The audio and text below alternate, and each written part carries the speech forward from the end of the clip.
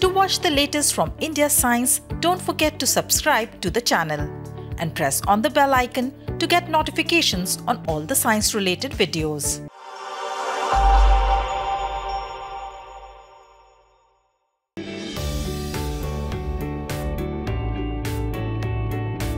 Fuels are a double-edged sword for mankind. While they have made our life simple by lighting our houses and powering our vehicles, their adverse effect on the environment can no longer be neglected. Carbon emission has increased, glaciers are melting, disasters like drought and flood are increasing in intensity. We are losing our precious biodiversity, and the list goes on.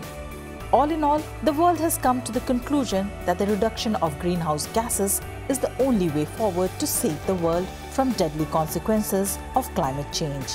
Working on this problem, the researchers across the world are trying to come up with clean energy sources and ways to cut or reduce carbon emissions.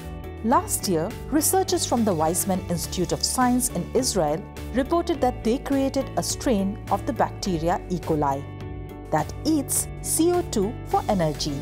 Usually, the E. coli bacteria eat up organic compounds like sugar and fats, but the scientists have tweaked the genetic machinery of this new bacteria in a way that it now relies on taking up carbon dioxide for its energy needs.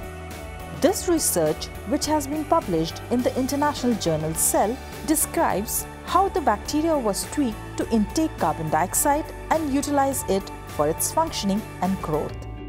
The scientists intended to turn this bacteria into an autotroph like plants which utilize sunlight, carbon dioxide and water to synthesize their food. While the researchers have taught bacteria to eat carbon dioxide, the major limitation currently is the fact that the bacteria is also releasing carbon dioxide. But the scientists are all firm on settling this problem. They plan to rewire the bacteria's circuit in a way that instead of releasing carbon dioxide, it makes electricity.